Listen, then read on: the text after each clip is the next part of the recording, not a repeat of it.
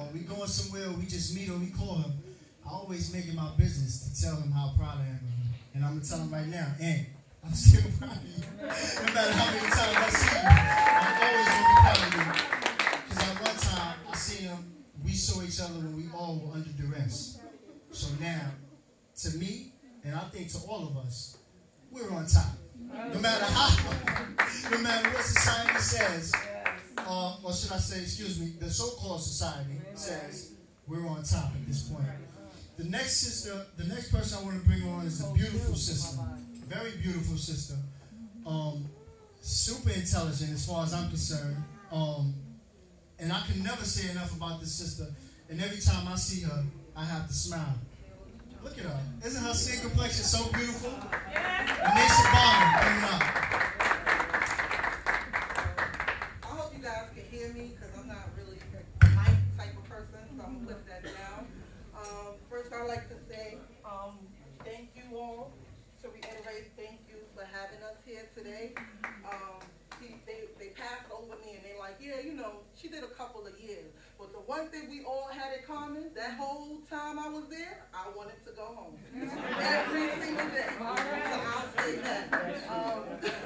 I look at my life in sort of two phases. My life is like before Spofford and then my life after Spofford.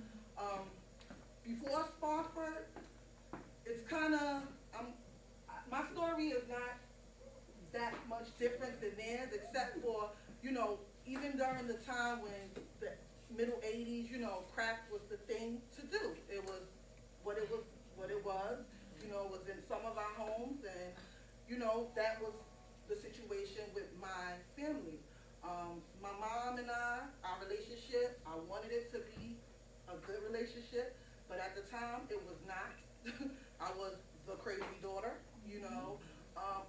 Like he said, I went to school. I was an honor roll student, but for some reason, after a while, when I was bringing home those A's, it just no longer was that important to my mom. It was more like, oh, another A.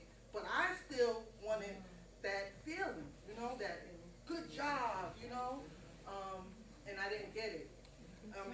I love my brother Mo for telling me that I'm beautiful because that was something I didn't hear enough. That was something I didn't hear often. It's something I never knew. It wasn't until probably later on when I met up with these wonderful people that I started to kind of feel like I fit in somewhere. When I went to Spofford, we were 14, 15, 16.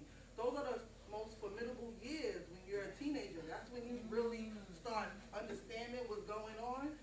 I was in Spofford, and in that time, it was kind of the same thing, but it was just a different way. And these are some of the most intelligent, gentlemanly brothers that I've met in my life. You know, it's ironic that, you know, even sometimes I sit there, I tell them all the time, no, you didn't do that, because I find it so hard to believe. I talked a little bit about life before Spofford. I'll tell you about life after Spofford. I came home in about 1994. It's funny because they send you into these juvenile programs, and they do what they're supposed to for the most part. They give you counseling, they help you, psychological counseling, you know, just help you deal with your issues.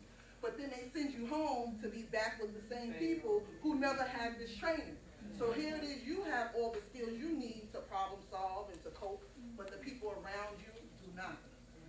So within 1 year, I ended up homeless. I actually had 4 felony arrests before I was 18 years old. Partly because, I mean, my mom's way of dealing was, it's your life, you know? You don't want to do something, you don't want to go to school, you'll suffer for it later. I'm not going to make you. And at the time, it seemed kind of strange. For somebody who want to hang in the street, it's like party. But later on, I understood, and I regretted, and I did something about that. I currently graduated summa cum laude from John Jay.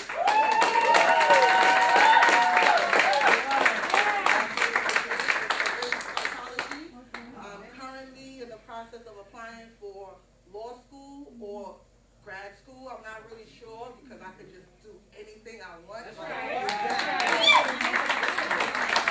I don't have any children. I'm not married. I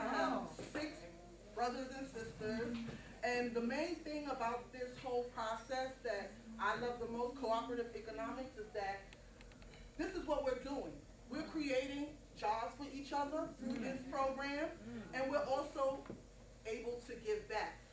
And that's the part that I love the most. It's so far been a wonderful experience. These are my brothers and sisters, and it's so wonderful because they came back to me at a time when I almost lost my way. And it feels so good to talk to people every day, and at the end, the last thing they all tell me, I love you. All right. And that goes a long way. It gave me the strength that I need to keep going on. It was something I didn't hear enough, and I'm just glad to be a part of this, and thank you all again for having me.